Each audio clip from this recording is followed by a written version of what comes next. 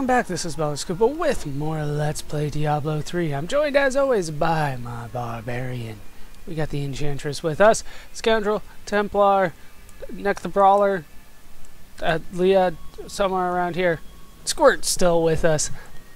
Doesn't spin like the other Squirt, unfortunately. When we last left off, we were back in the hidden camp. I did get one new piece of equipment. That is this axe. It changed one that was 24.5 damage per second, and that was pretty much it. So a little bit faster. Well, not faster, but a little bit more damage now. So let's continue on. We need to find the Khasim Outpost. Oh, there it is. I have the waypoint there when we last left off. Now, let's see what the hell's going on here. Dudes. Ah, there it is. It's too quiet. It is kind of quiet. What are with the guards? You guys don't have anything to say? Ooh, guard supplies. Guard's orders?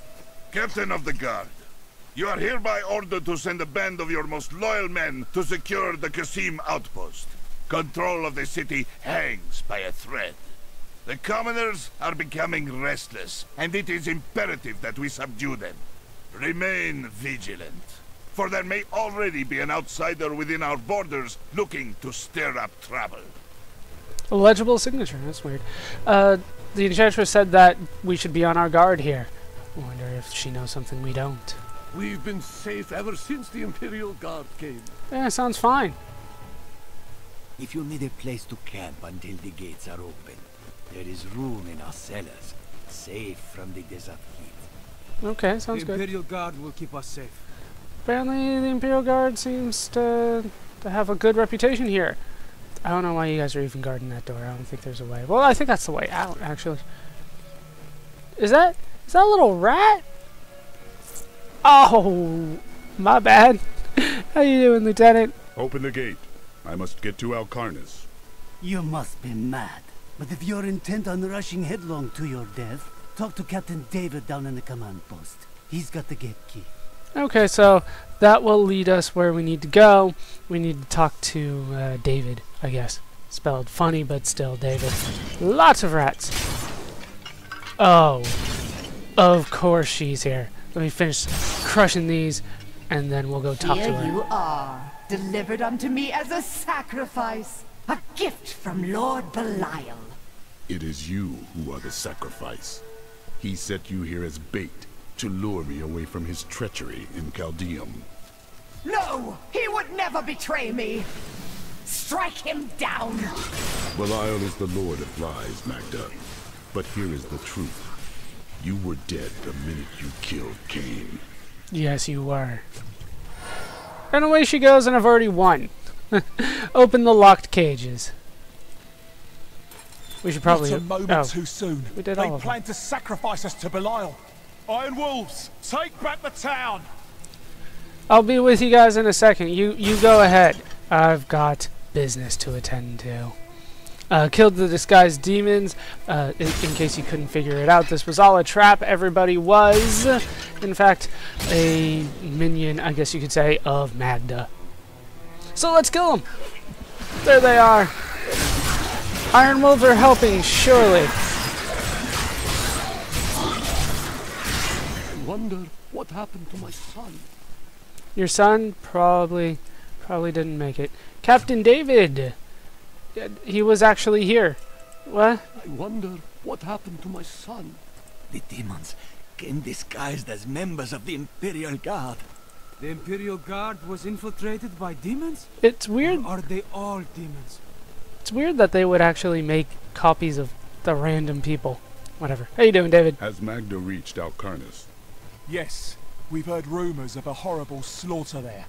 Then the sooner you open this gate, the sooner justice will be done. Open the gate for me. Step on. God, it squishes so much. Okay, we need to find Alcarnus, which is Cain, through here somewhere. Soon your death will be avenged. Damn it. We need to get Maghda for that. That's one of our main goals now. Oh, God, we got the things going through the ground, through the sand. Freaking Bernoulli effect doesn't make sense to me ever like that. You just can't make it vibrate like that. It doesn't work. It doesn't work. And I am getting a little bit of lag, and I have no idea why. I wish I did. I wish I did.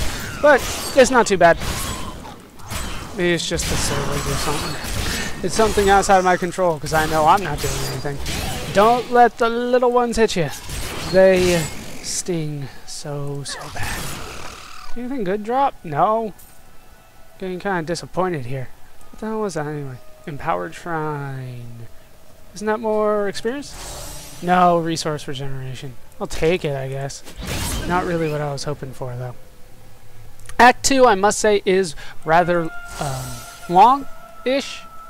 It's shorter than Act 1. And to be honest, it is one of my least favorites. Probably is my least favorite. It's shaking. Can't feel my legs. Oh, my legs. Yeah, you don't have legs, dude. Sound Stacy. Oh shit! Monstrous Doom Thresher.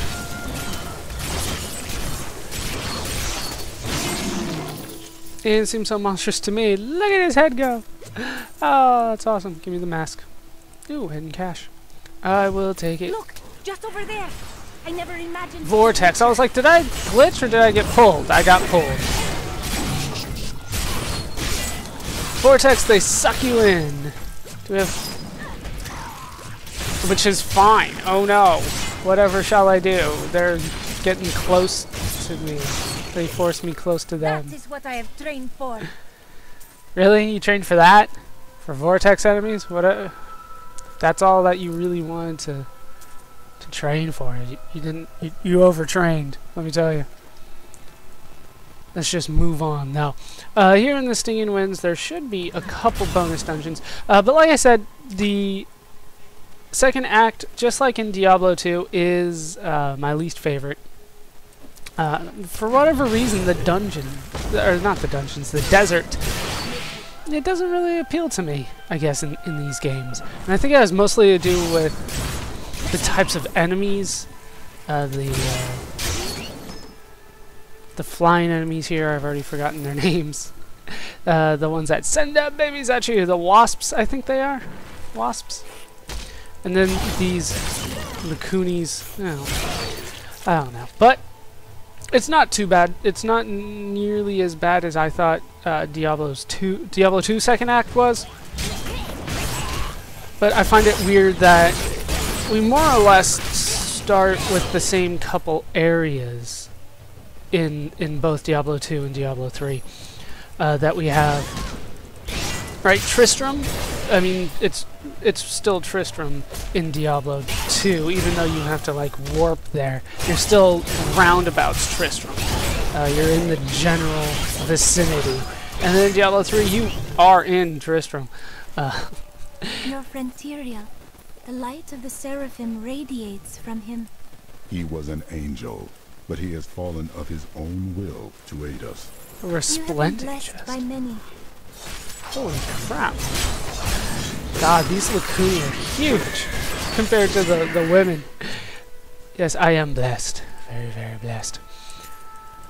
So, yeah, you start in Tristram, and then well, ish. In both games, the same look to it. Definitely the Plains type look to it. Holy crap. Okay, stand away from that while I explode, and I'll deal with these guys with one shot each. Just about. And then we can come back and get what was here. And then you go east to the desert. I will say, though, that is pretty much the only similarities, I guess. I mean, the rest of them aren't nearly as apparent, I would say. Let's go. Come on. Shit. So many babies. Dune stingers. She's almost dead. These things are tough if you don't dance around all the little babies. There we go. They can be pretty tough. You gotta be careful with those. Oh. Here's a tornado. Here's what happens when you step in it. It just hurts a little bit. I mean, it's not nearly that bad, but still, something you should avoid. It probably hurts more on the higher difficulties. I'd try my best to avoid it whenever I see it anyway. So I don't think I have seen how much damage it does in Nightmare, because it's not that hard to avoid. It's a slow-moving twister. You know what I mean? You can kind of tell where it's gonna go.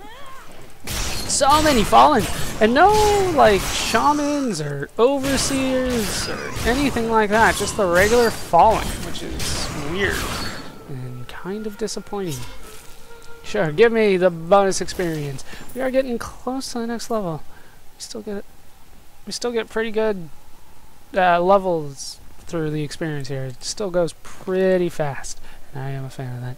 But like I said, the desert, for whatever reason, I don't know, I don't like it that much. But like I said, not nearly as bad as I didn't like Diablo 2's second act compared to the rest of it. And that could just be me. Of course, Act 3 in Diablo 2 wasn't that great either, but it was weird being in the jungle like that. But this one, I think there are some definite improvements in this game over the last game. And unfortunately, that does bring me to a topic that I've kind of put off for a while, and that is the issues with launch for this game. Launch was bad. There's no other way to put it. Was it an utter disaster like everybody kind of talked about? You could say that. I wouldn't say it was, a huge disaster, but if you want to say that it was, I can't really argue against that. And here we have found the gates to Alcarnus. I believe this is just straight to Alcarnus right here. For those of you that don't know, I think no cutscene here.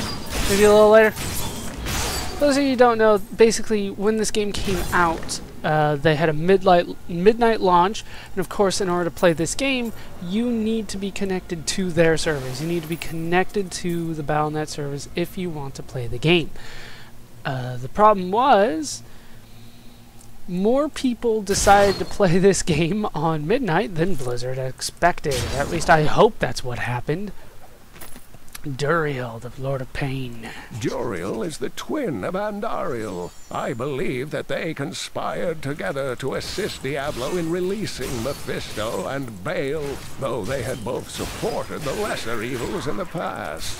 The Lord of Pain was found guarding Baal's prison, the tomb of Tal Rasha, when he was slain by heroes. So here you see the first time that they say heroes. Of course, Duriel was guarding the tomb, just like Deckard said, and that was the end of Act 2 in Diablo 2, and we went in and kicked his ass. Oh, so Alcarnus is right there. So yeah, very, very close to Alcarnus. We'll get there in a second, though. But like I was talking about with launch, more people, like I said, this is what I hope happened, otherwise things went way worse than I had thought. More people decided to play at midnight than Blizzard had anticipated. I think the number was around like over 3 million. Between 3 and 4 million people wanted to play on launch, and it pretty much crashed their servers. So, if you had planned a party or stream or anything like that, you couldn't play. I tried to play at midnight. I, of course, couldn't. I ended up playing the next day. Oh shit, we got Shatterbone here. Whoa. Hammer. Hammers to victory. No, you're stunned again. Acolyte of Torment is down. So, I'm not going to sit here and say that it wasn't a deal. There was something to it that you couldn't play when the game originally came out. But I ended up playing the next day. Help us! You can't leave us Yes! here. We'll let you all I out. can't believe it's over. May your wounds heal swiftly, friend. Ah! Corrupt vessels! They must die so that I can free everybody else. They don't even fight back. Sure. I thought rescue would never... I wish we had come sooner. May your wounds heal swiftly, friend. Enlightened! There we go. Give me more experience for killing these guys. I don't see him yet. Oh, here's the minions, though. There he is. What? He didn't get closer. Come on. Get over here so I can do that. There we go. Much better. Now we can deal with this guy. So, a lot of people were kind of turned off by that. I know it was supposed to be a huge event. It set the record for most downloads in 24 hours. And like I said, I think it was between 3 and 4 million downloads in the first 24 hours. At least that's what the reports were. And therefore, the game pretty much crashed all the servers. Everybody's trying to play it. Of course, a lot of people are trying to download the game. It was like a 7.6 gig download. Something ridiculous. Kind of worth it, though. That's how I got the game, 7.6 gigs. I think it took me a few days because of how those downloads typically work. And here's the last prisoner. Give me the experience. Flying bird. That's not good. Is that the lair of the witch? I don't think it is. So we can go in there. Oh, he transformed and then he gets his health back when he transforms? That's not cool. So, yeah, launch was bad, and I think, to be honest, a lot of people have negative impressions of the game based on the fact that they couldn't play in the first day like they wanted to, especially if they had planned an event around playing the game, like a LAN party or a stream. Or if there were reviewers out there that, you know, had a negative outlook on the game based on their experiences with the launch date. And I can't sit here and say that there weren't problems there, but I don't know. I've never been one to say I need to be the first to play the game in the first place. I was going to play it at launch, you know, at midnight because... Strange noises. Oh, I must practice my spells lest they fail me in the heat of battle. Do they really sound so odd? Yes. Because as you can see, you know, playing at midnight's not a big deal for me. I'll probably be playing this until midnight or even later. But if they had, you know, gone out of their way to play it and then couldn't, and then when they finally got in, you know, then it wasn't nearly as fun, I would think. Another thing about the reviews, though, and once again, this is just me looking over math and coming up with assumptions based on the math. Ah, nightmarish. Damn it! Right after I do the smash, right after I do wrenching smash, they scare me off. Still recharging.